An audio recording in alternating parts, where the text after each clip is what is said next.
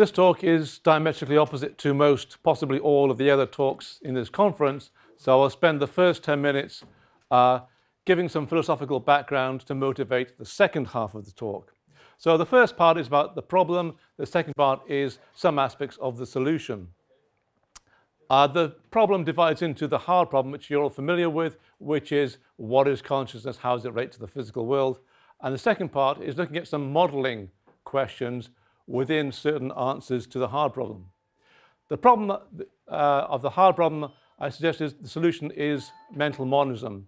Mental monism is a theory that there's nothing else but consciousness in reality. And this implies certain technical problems in modeling the world. And I'll be looking at discrete systems and automata theory within mental monism. So this whole thing starts off, obviously, with René Descartes and the mind-body problem, which in more recent times, David Chalmers has rechristened as the hard problem of consciousness. Now, there's four possible solutions to this problem. One is physical monism, the idea there's nothing in the world but physical stuff. This is the most common view of many people. Dualism, there's a conscious world and a physical world. Mental monism, there's nothing but consciousness. And Mysterianism, we're never going to figure it out. Well, physical monism we know is wrong because it excludes consciousness that we're aware of every single moment of the day. Dualism is wrong because it just doesn't work. Mysterianism isn't going to get us anywhere, so the only game left in town is mental monism. This was proposed in the West by George Berkeley and in the Hindu system by Adi Shankara. But although it has been the subject of humor for many centuries, past 3 centuries, it is now having a resurgence. And even respected figures like David Chalmers is saying, well, it might possibly be true. So this is the proof in 2 slides of mental monism. I'll run through it very quickly. I've been through this in other occasions. I'm not going to spend the time here going through it in detail. Physical terms are derived analytically from undefined fundamentals like mass and charge. Mental terms are derived from private ostensive definition, like red. You understand the term red because you see something red. Therefore, physical propositions can never yield any mental propositions. Therefore, all mental facts are non-physical. Obviously, this is a very hand-waving, quick thing, but it is valid, I can assure you, and you can read expansions of it in my papers. Second part of the argument, a term can make reference only to what is known, but the non-mental world is unknowable. All we know is our sense data and prison actual experiences. Therefore, the existence of a non-mental world cannot meaningfully be asserted. Therefore, a non-mental world doesn't exist. Therefore, mental monism is true, QED. So that answers the hard problem. Now, there are slightly less hard problems of modeling consciousness within mental monism. And as I said, I'll be looking at discrete systems and automata theory. Why is it even a question that we need models? Well, in physicalism, it's easy, comparatively easy, to model the mind because it's all driven by the brain. What the brain does, it gives us a conscious mind. In mentalism, mental monism, the model has to bootstrap itself. We have to explain consciousness in terms of consciousness. So that's a bit tricky. But okay, that's what I'll put it down. Physical realism, structure and dynamics of the mind are driven by brain processes. In mental monism, the structure and dynamics of the mind must be bootstrapped from mental processes themselves. But it's worse than that, because not only do we have to explain the mind in terms of the mind, we have to explain the brain in terms of the mind, because the brain is simply a construct the mind has invented. And it's even worse than that, because you have to explain the whole world in terms of consciousness. Because if there's nothing but consciousness, then everything has to reduce in some way to conscious processes. As I say, this is the exact opposite of what most people assume. They assume that there's a physical world and consciousness is a strange thing that happens in brains. This is the exact opposite. So there are 2 kinds of models that we need. One is the interface model, and the other is I call a structural model. Why do we need models at all? Because some people have a kind of straw man view of mental monism, that it's a magical deus ex machina. Roger said it was woo-woo chicanery. Dan Dennett refers to it as a reversion to pre-modern, unscientific, dark age thinking. It's none of these. It's a rational hypothesis about the way the world works, and we have to eventually formulate a rigorous model and test it empirically. At the end of the day, if mental monism doesn't work, then it doesn't work. But I think it does. So this is the view of the universe within mental monism. We have individual minds, and there's some kind of background mind. Berkeley called it God. Shankara called it Brahman. I call it the meta-mind because it removes any religious references to it. A cloud represents a mind, by the way. So we have what Heisenberg called the physical construct. This is what we take to be the physical world around us, and that contains avatars of the minds, which we regard as human bodies, but they embody the consciousness within this construct. And then the meta-mind is like an operating system that runs all the physical processes of the world. So we have an interface model, which I talked about in the Interlaken conference earlier this year, which defines how the consciousness relates to the physical construct. And then we have the structural model, which I'll say something about now, well, a few minutes. So the first result comes from that two-slide proof of mental monism, that reality consists of a set of minds, nothing else but those minds M0, which is the meta-minds M1 and M2, etc. A finite or possibly countably infinite set of minds. And one consequence of that is that minds do not exist in physical space. Physical space is part of the physical construct, and minds don't exist in it. So that constrains somewhat the models that we will develop. My first hypothesis of 7 for modeling the conscious mind is that it's discrete. This may be wrong, but it's, I think, a plausible hypothesis, because when we look at our sensorium, we find there's a finite resolution of time and space, and also of qualities. It appears that what we experience is made up of discrete elements moving in discrete time. So that is a starting hypothesis for formulating a possible model. The second hypothesis is what I call naturalism, that the time evolution of a mind depends on itself. In other words, the state of the mind at any given moment in time depends on its state at the previous time, including any inputs, as opposed to being magically dependent on something else, elsewhere. And I'll add into that volition. So you notice there's an element sign there. So the state of the mind at a given time is driven by a function that derives a set. And the choice of a particular element within that set is volition. We're not going to refer to that, just throwing it in, because clearly we do have free will, so it has to be in the model somewhere. So the first problem that we have to face is, how do two minds communicate, whether it's personal minds or the meta-mind and a personal mind? Well, within physicalism, it's easy peasy. The brain drives the mind, and brains communicate. So my mind talks to your mind through the brain and the acoustic signals of my mind, of my voice. Sorry. In mental monism, we don't have any brains.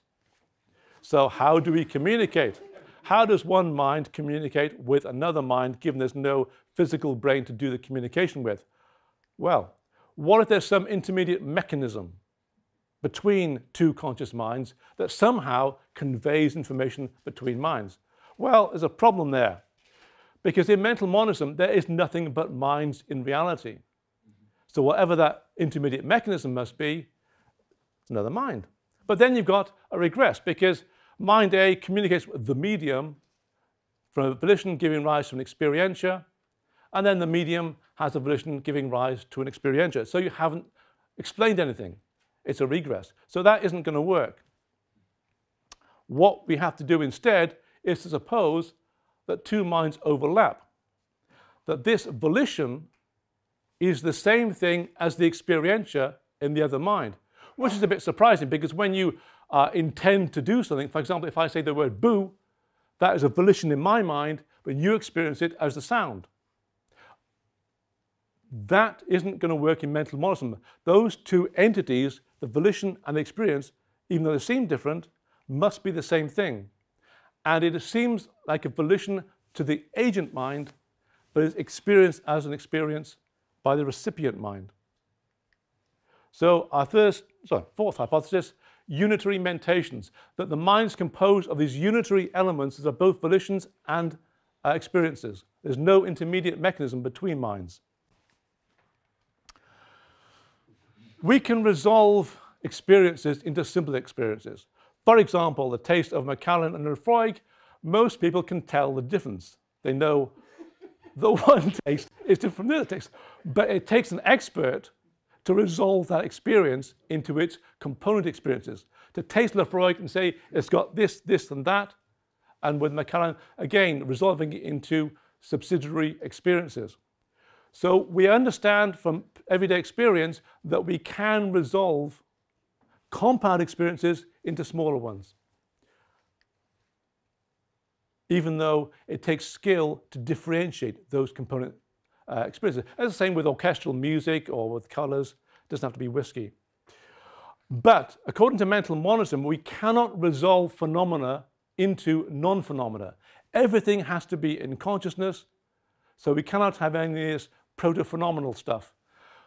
There's no sub-phenomenal ingredients of reality. Reality is phenomenal all the way down to the bottom. Even though some of those experiences may be so basic, it takes a lot of skill to discern them.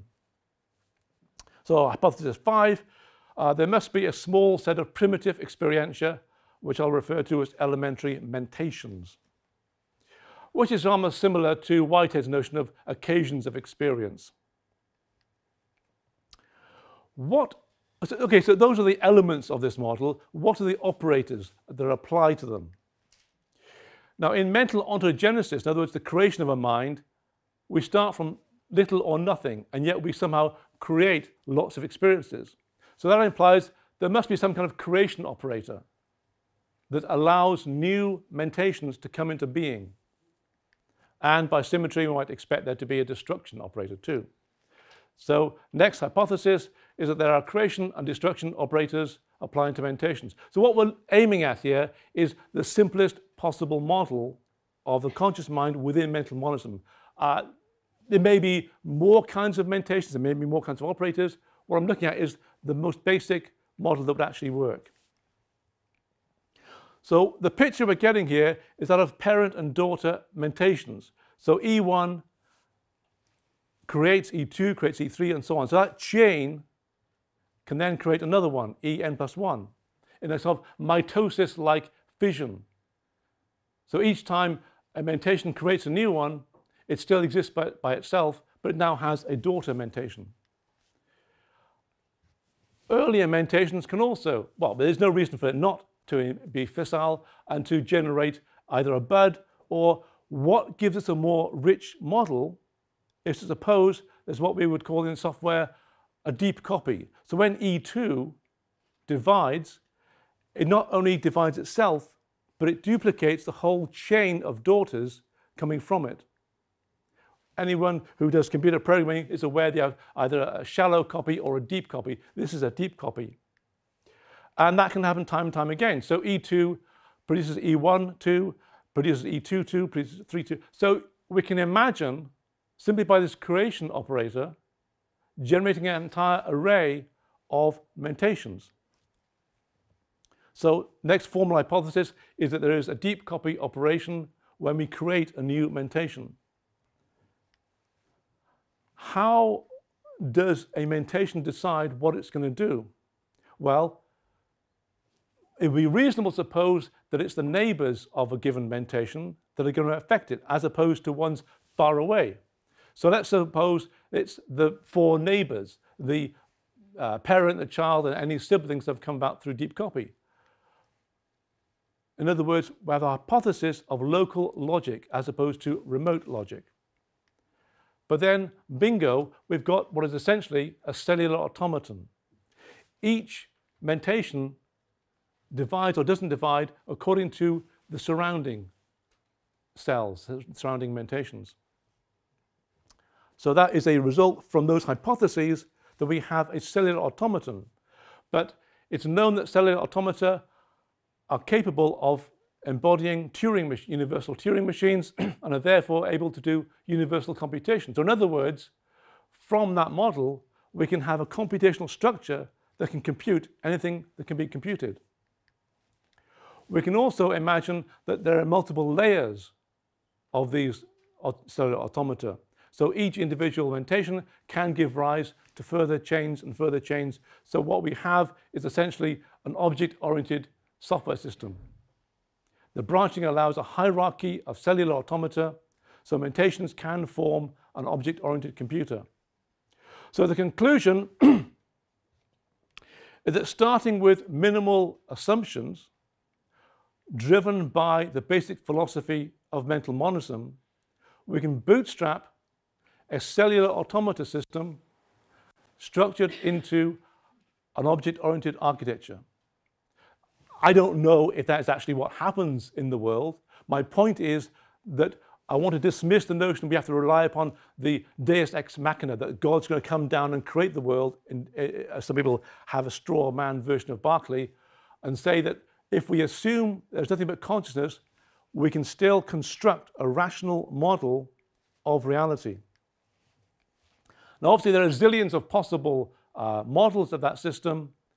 They have to be constrained by what we can empirically find out about the correlates of consciousness, the correlates within the physical construct of the conscious mind. For example, the Penrose-Hameroff microtubules, which have a tantalizing similarity to cellular automata. That may be pure coincidence, probably is.